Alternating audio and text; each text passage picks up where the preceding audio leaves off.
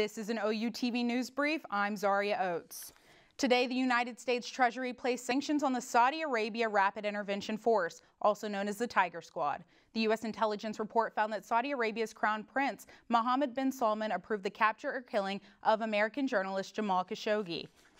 The Oklahoma State Senate has approved Senate Bill 1928, authorizing businesses to continue selling alcohol through curbside pickup and delivery. The bill will remain active until May 15th, but Oklahoma senators hope for the legislation to stay in effect even after the pandemic.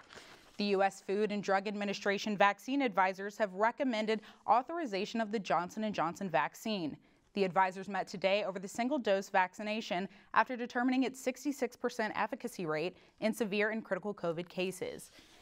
This has been an OU TV News Brief. I'm Zaria Oates. Be sure to watch OU Nightly tonight at 9:30 and weekdays live at 4:30. Good night.